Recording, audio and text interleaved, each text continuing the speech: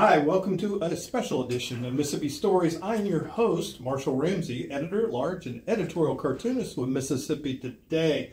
We've got a repeat visitor today, somebody that I really had a great conversation with. It's hard to believe it's been over a year ago now. I know. And we both look younger. It's amazing. It's amazing how that happens. But we have Lisa Hutton here as Chief Operations Officer for the SR1 College Preparatory and STEM Academy. And, when last time we talked, we were talking about how things were, starting to get off the ground and things were moving in the right direction. And well, guess what? They actually are off the ground and are moving in the right direction. And so thank you for coming back in. And because, we can talk a little bit about what y'all are doing and what you hope to do and some of the great things. But I think there's some questions, too, that people have a little bit about what's a STEM Academy and what does a kid that's in K through 5, what do they get when they're not just rote learning where you just have to memorize things, when you actually have hands-on training and so forth? And if I remember correctly, you're amazing on camera, so this is going to be a fun interview. I'm excited about it. Was happy to be back again today. And what you just mentioned, SR1 College Preparatory and STEM Academy, is Mississippi's first free public STEM charter school in the state of Mississippi. And we are so excited. We just wrapped up our first year. We focused on K and first, and we will have K first and second grade starting for 24-25 school year. And at full capacity, we'll be K to 5. And Marcia just mentioned something great. Rote memorization is not what we do at SR1 CPSA. We believe in students having problem-solving, critical thinking skills, and we're infusing STEM into their everyday subjects. By infusing STEM, we're teaching them to be future thinkers, future engineers, future nurses, doctors, teachers. And we're doing that through project-based learning that's working through problem solving, where it's not just a right or wrong answer. Right. We're working to get to an answer. And guess what? The first answer might not be the right one or the best one. So we're going to keep going. We're pulling on things such as the scientific method, where they're able to do hypotheses and observations and make predictions. And so what we're able to see through that in our first year, our kindergarten class grew by over 100% in our standardized testing. So 102% to be exact. Our first graders had over 69% growth. And that's a testament to what we have built into our principles for our school, that every child has the right to a robust and positive learning environment. No matter what your zip code, no matter your ethnicity, we are an all-inclusive free public STEM charter school. How do you find your students and how do students become part of it? So students can become part of us if you are in the Canton Public School District, Jackson Public School District, Yazoo City, Yazoo County, Lee County, Hines County Public Schools. You're eligible to attend, and we will be more than happy to have you. Registration enrollment is free and easy. You can visit our website at www.sr1cpsa.org, and it walks you through the steps, and we'll be more than happy to assist you as well in person. When people hear STEM, what does that mean? Because sometimes people don't know what STEM means. That's true. So STEM, in its just natural, is science, technology, engineering, and mathematics. But we're taking that deeper. And the reason why STEM is important, if you look at the U.S. Bureau of Labor Statistics, STEM professions are projected to grow over 11% in the next 10 years. Currently, STEM jobs are already almost a quarter of the job market. So if you take already, we're almost at 25% with 11% growth, then that means we need future STEM leaders. And that's what we're producing at SR1 CPSA. So as I mentioned before, we're taking the science, technology, engineering, and mathematics, but what we're doing is making global leaders through critical thinking, through problem solving, through collaborative efforts. And so they're taking those skills, and we had parents that tell us, we honestly had to have conversations within the family that we can't talk to our K and first grader as we used to, because now they're gathering all these skills, real world life skills, and their train of thought is different. Their vocabulary is growing, it's different. So we're incorporating all of that through STEM infusion into our learning, which is just that we're teaching them to be global leaders, self-thinkers, workers. They're motivated to learn. Yeah, I was just thinking that those are skills that obviously not only translate in the workplace, but also in like real life. Yes. And you completely nailed it. Even the families are starting to see a difference. They're starting to see even at the kindergarten and first grade level. And I can say I have definitely seen growth too in our students from when they first came to now. It's just wonderful. We're going to keep that going by being a part of SR1 College Preparatory STEM Academy.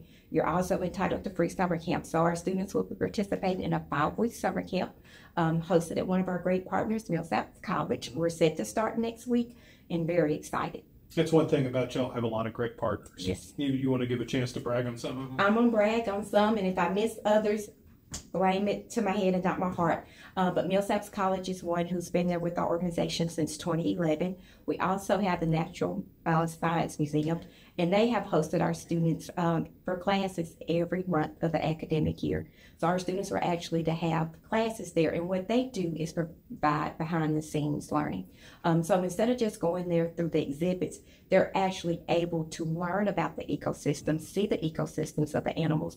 They're able to determine if things happen within an ecosystem, how will that affect the natural habitat of animals and also humans as well.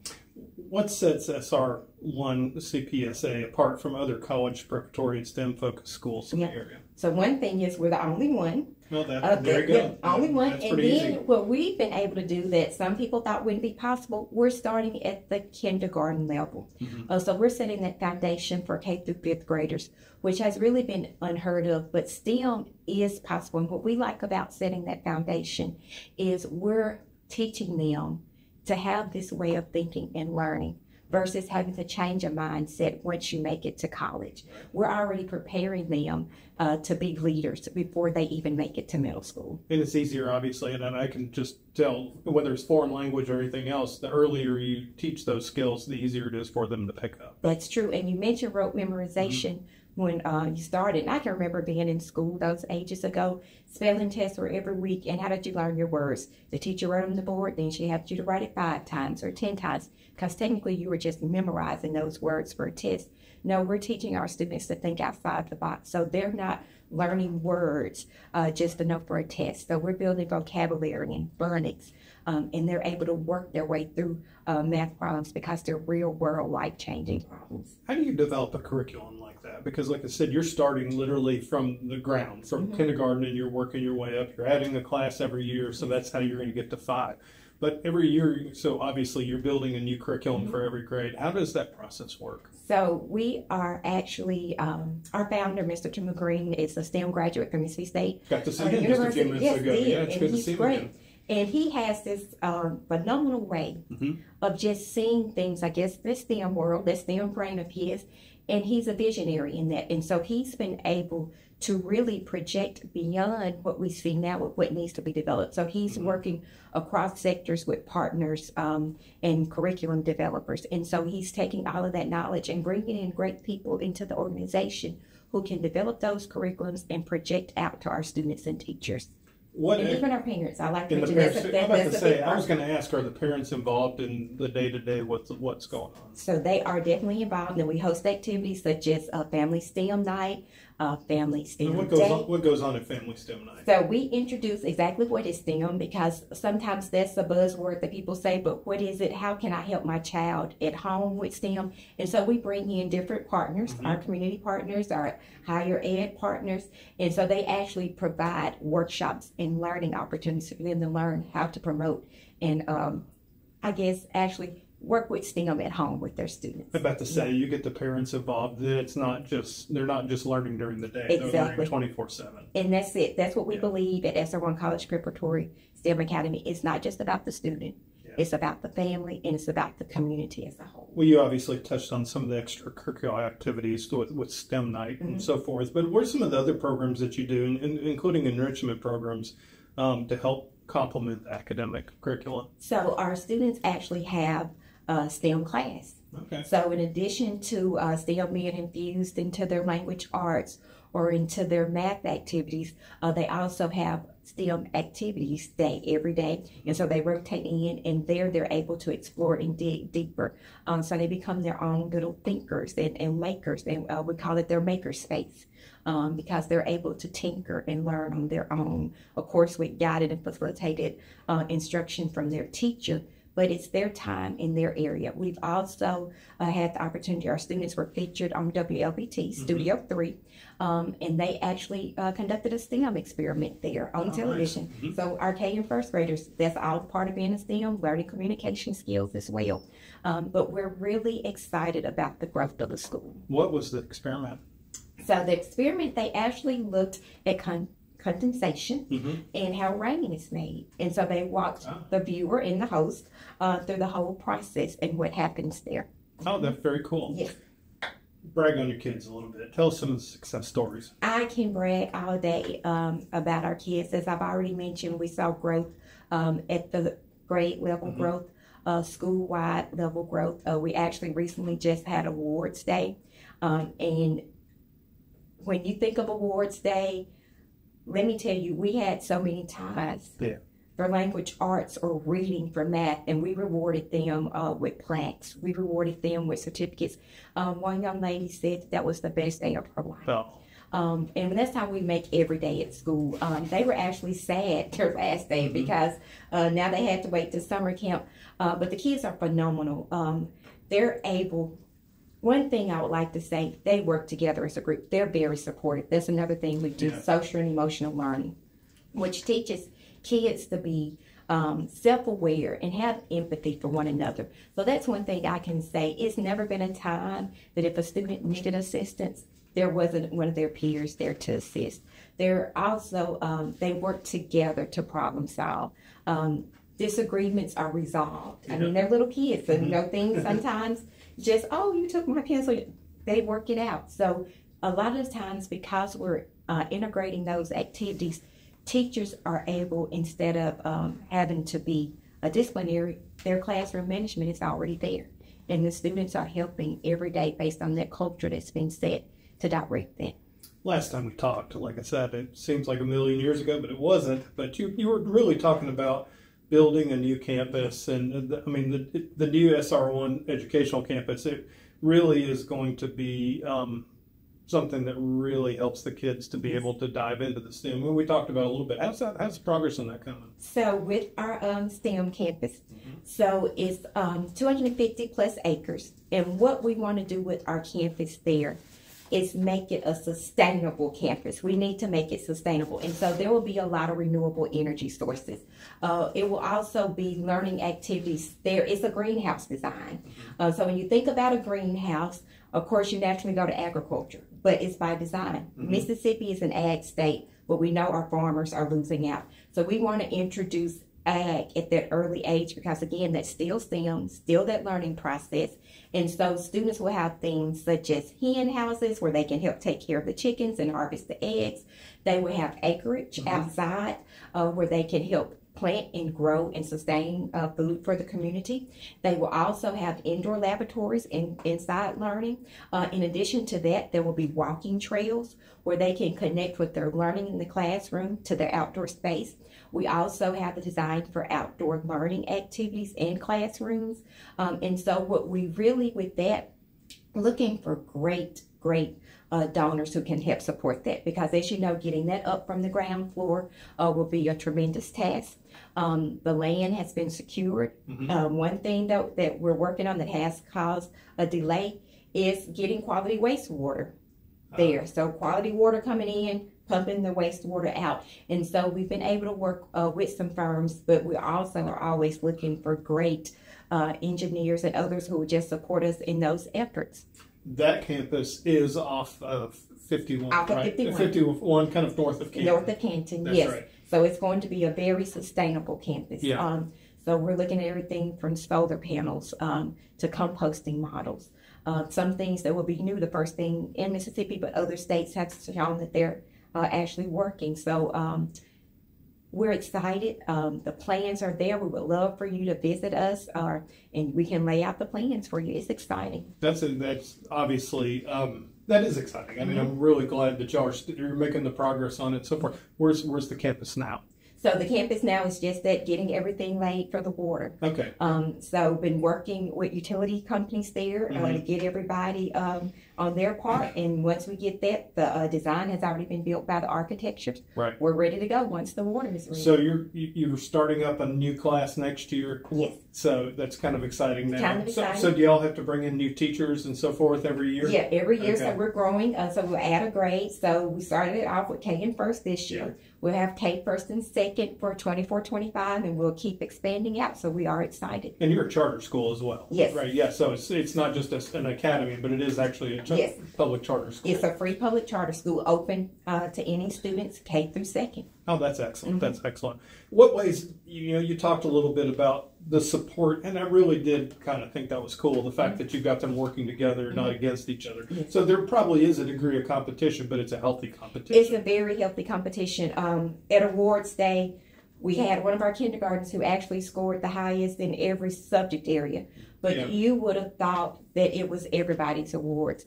The entire kindergarten class was cheering for it, the entire first grade class. And that's what we want to promote. If we had more of that in the world, we would be a lot further along. And so our kids are seeing that firsthand. And we're going to continue to embed that in the culture of our school. That's right. Tell us anything that I've forgotten to ask. I mean, because like I said, I think we've covered a lot of it. Is there anything particularly you'd like to talk about that you're really proud of?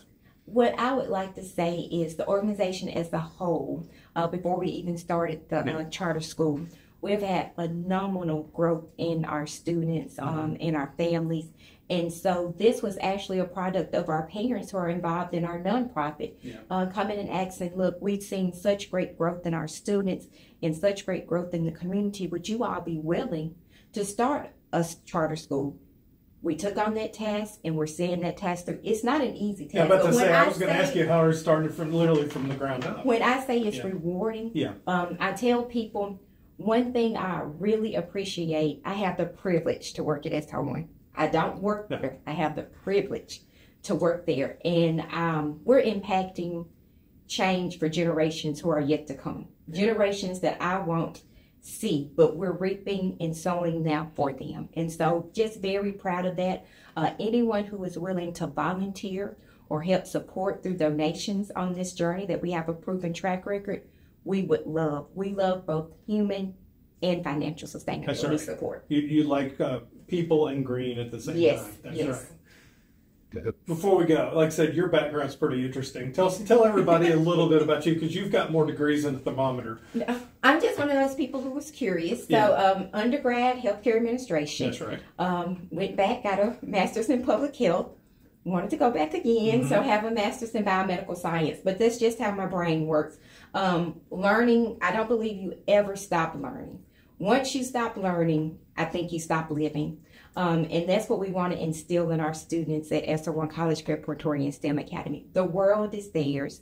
They are there to make a difference, make change, and we are building the best STEM leaders, not only for the state of Mississippi, but for our nation and the country. We're making global aware leaders.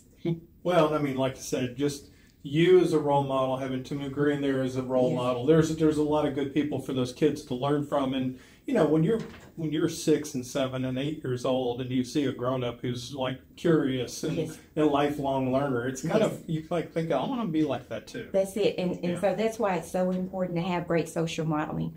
So even with our educational staff, we're making sure we're getting the best. Getting the best. And I would like to say, Marshall, I learn as much from them as they probably learn from me. That is true. I just truly enjoy being in their presence. Yeah, and like I said, it's so cool, like you said, the way that you teach for them to do literally trial and error in the scientific method to figure out and realize, okay, now this is how I get to the truth. Exactly. Yeah. And just thinking through that problem solving. Well, as we wrap up, this has been a great conversation. Thank you so much for coming in. This has been really fun talking to you. Well, let's just real quick. How can folks find out more? Yes. That's important. Yes. So I'm going to give you the telephone number and also the website. Okay. So if you call 601-206-4544 and let them know you want to learn more about SR1 CPSA, we will be more than happy to help you. Our enrollment specialist will be there to answer any questions you may have.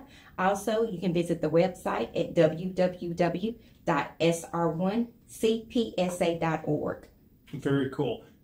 Anything else that you want to add? I mean, we've covered a lot of territory today. Yes, just want to add that if you have a kindergarten, first or second grade student, and you're looking for a way to enhance their education, if you have a student who loves learning, if you are a parent who wants to see your children grow both academically and socially, SR1 College Preparatory and STEM Academy is the right place for them, and we look forward to them being a part of the Vanguard family. That's our mascot, Vanguards, because we believe we are making a change. We're leaders of change. The only bad news about all this is I'm too old to sign up. I feel the same way. Yeah.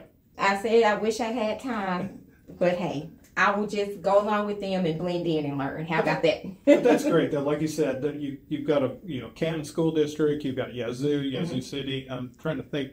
Jackson as Public. well. You have Hines County, yeah. Lee County, and we actually have students who are coming as far. That's away. fantastic. That really is. Yes. Well, thank you so much. This has been really fun today. I appreciate it. Thank you so much. Oh, you are welcome. And thank you for watching another episode of Mississippi Story. If you'd like to see more, well, make sure you like the little like button. We'd love to hear from you as well. I'm Marshall Ramsey. Until next time, thank you so much for watching.